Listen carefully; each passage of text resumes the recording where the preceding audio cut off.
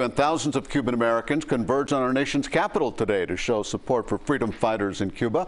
The demonstrators marched in front of the White House and the Cuban embassy in Washington. They say Cuba's fight for freedom is being ignored by the Biden administration.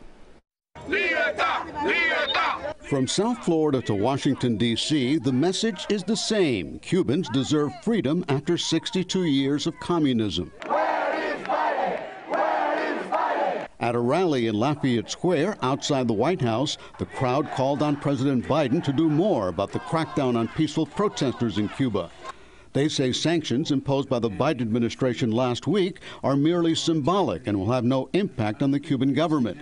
They want the U.S. to spearhead an international effort to pressure Cuba to allow democratic reforms on the island. Thank you for being here.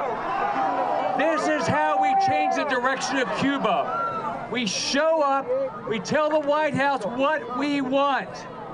We have demands. They work for us. Florida Senator Rick Scott called for the closing of the Cuban embassy in Washington. The Cuban embassy in D.C. needs to close today. The crowd marched to the Cuban embassy, which opened during the Obama administration, allowing the two countries to have diplomatic relations and solve bilateral disputes through diplomacy, something this crowd wants no part of, while Cubans are being beaten and jailed. Every day that the brave people in Cuba rise up to speak out against communism, they are getting beat, they are getting shot, they are being abducted, they are being jailed by this regime.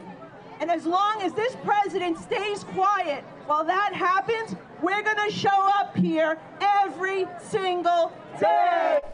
Well, the protesters emphasize that Cubans are not asking for lifting of the U.S. embargo. They are asking for freedom. And stay with CBS 4 News and CBSMiami.com for continuing coverage of the fight for freedom in Cuba.